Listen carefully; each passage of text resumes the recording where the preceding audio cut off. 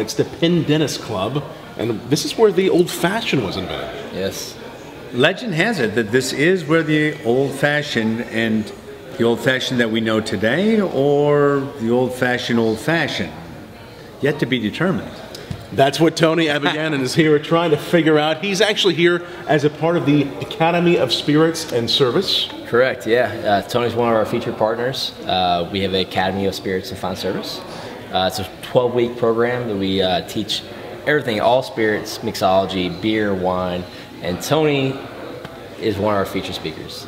It's great. It's great having him a part of the program, and we're so happy to have you. Well, thank you. And Gary's being very humble. It is an amazing program. It's an opportunity for young bartenders to really familiarize themselves and educate themselves on all the fine products behind the bar. And it's kudos to you. It's fabulous. Thank you. So we started at Sullivan University with the Academy, and then we came here to the Pendennis Club. The Pendennis Club. Where the Old Fashioned was invented, and you're doing an article investigating a few things on the Old Fashioned, right? Yeah, I'm writing an article for In the Mix magazine. It's a magazine I write for quarterly, and it started kind of really the muddled or unmuddled Old Fashioned version. And I started bartending in 1980.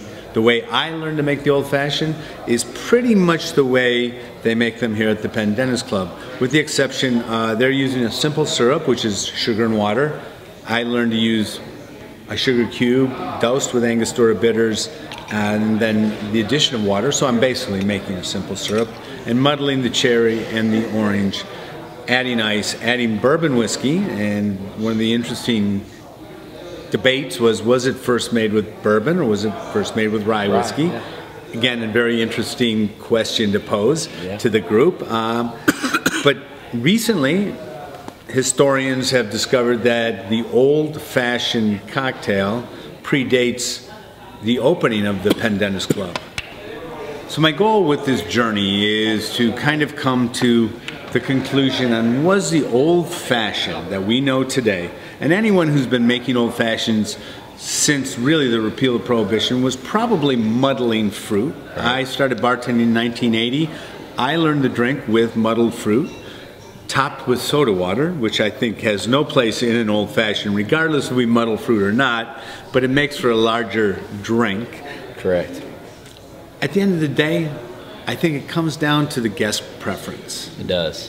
Do you, the person who's buying the drink and drinking the drink, prefer it with the muddled fruit or without the muddled fruit? Right. And you know, it's fun that we have one drink, which is probably one of the, if not the original cocktail. It fits that description, the 1806 definition of a cocktail: sugar, water, bitters, and strong spirit. Strong spirit being American whiskey. With the addition of the fruit. And where did the fruit start showing up? I think it's the evolution of the cocktail. I think it's the evolution of the cocktail. Yeah.